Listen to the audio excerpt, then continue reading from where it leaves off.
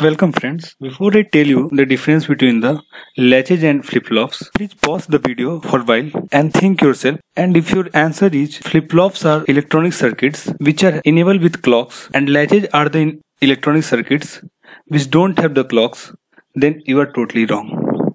And if you mapped in your mind this circuit as latch and this circuit as flip-flop, then in this case also you people are totally wrong. This circuit is latch while this circuit is clocked enable latch, and this is the circuit which follow the exact definition of flip-flop, and this is called flip-flop or master-slave flip-flops. So flip-flops are the electronic circuit which are age sensitive, or we can say they are the transition sensitive, and latches are the electronic circuits which are level sensitive. If you understand this basic difference, you need not to go through this table. So let's understand the level sensitive and age sensitive by this timing diagram. This is your given input data. If your input data is changing is this moment. So if you are using the latch means it is the level sensitive. On this level your latch will detect the change in the input and it will give the output as accordingly. So here your input data is changing. This is the output of latch. Why is the output of latch? So the moment your input data is changing, your output is also going to change. But in the case of flip-flop, your output data won't change with the input, but it will wait for the transition of clock. So here the input data is changing, but output data of your flip-flop is constant. This level sensitive nature of latch causes the glitch in the output circuit, which is undesirable. This circuit is latch. It stores 1 bit of data. All these circuits store 1 bit of data, even though it requires less number of gates, but we don't use it practically because on a simple chip there are so many flip-flops, and nowadays processors are multi-programming. Multi-programming in the sense at a single time processors are doing multiple works. So just assume if this circuit is enabled and another circuit you don't want to use, you are getting output from this circuit. Since in a chip most of the circuits are connected via each other, and just assume the output of this circuit connected to this input of this circuit. So whenever the output of this circuit will change, it will cause the change in input of this circuit, so the output of second circuit will also change. So this is undesirable. We don't want to change up the output of this circuit because we have used it as a flip-flop, and what we want is until and unless we don't change the input of this flip-flop, there should not be any change in the output of this flip-flop.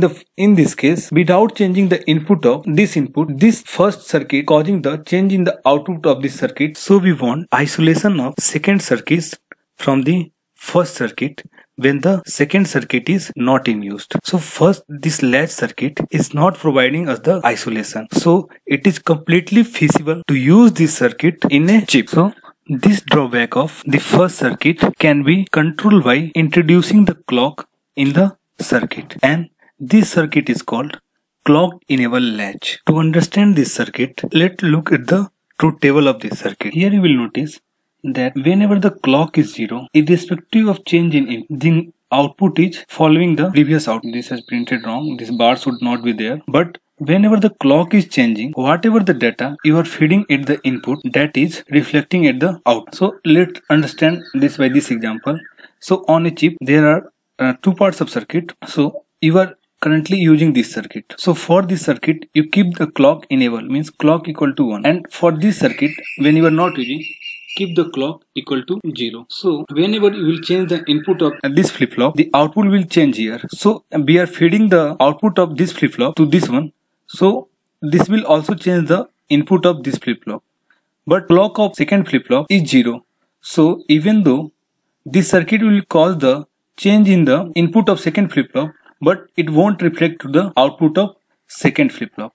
So in this way we are controlling this circuit by making use of clock. But we are also not using this circuit practically. Why? The problem in this circuit is that this circuit will remain in the same state and output will be constant as long as the clock is 0 or disabled. But this circuit output will change as many as time the input will change or clock is enabled.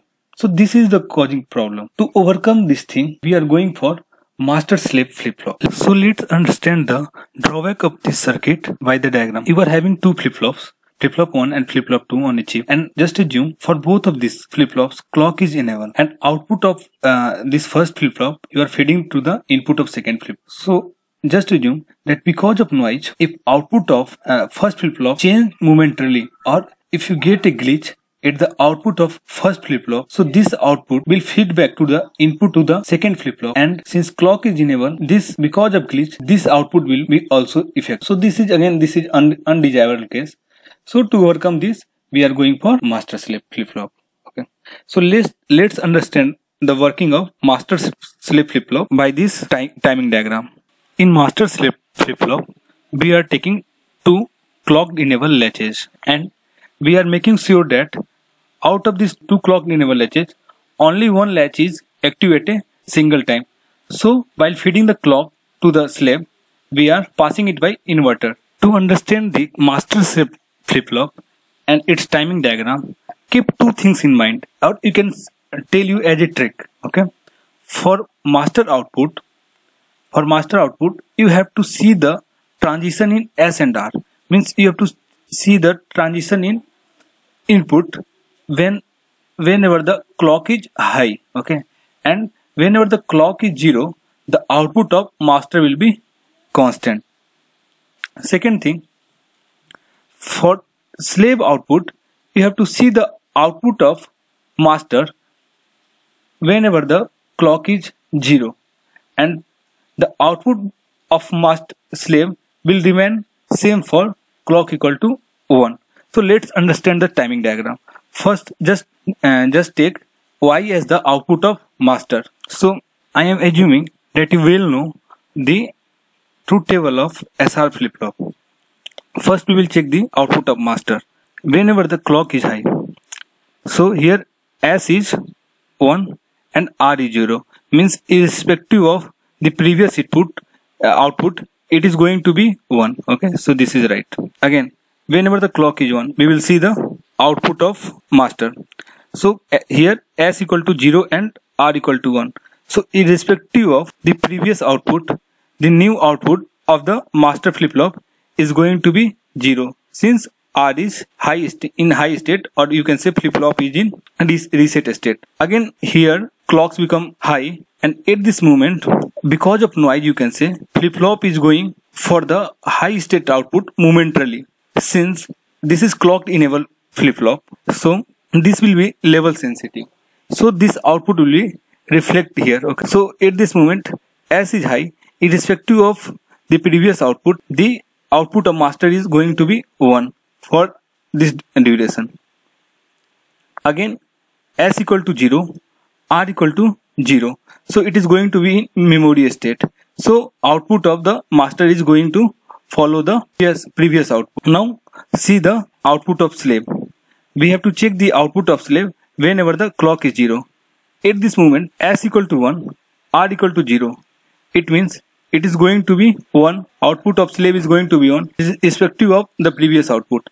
Again here, S equal to 0 and R equal to 0. It means slave flip-flop is in memory state, and this slave flip-flop is going to follow to the previous output, and previous output is 1. So for this duration, it will be 1. Again, clock becomes high. So in high state, what will happen? Output will be same as the previous output. Okay? So output is same. Again, clock equal to 0. Here you see R equal to 1 and S equal to 0. So irrespective of the previous output, the output of slave is going to be 0, since the slave flip-flop comes under reset state. Again, in this duration only, the R changes from 1 to 0 and S equal to 0. So it comes into the memory state. Memory state means output of slave going to be the same as the previous output. Again, for clock equal to 1, the output of slave will be remain constant or remain same as the previous output. So in this duration, it is going to be 0 only. So you can see that here, because of glitches, we are getting the wrong output at the output of master. But this wrong output is not reflecting to the output of slave flip-flop. So that is why we want our flip-flop to be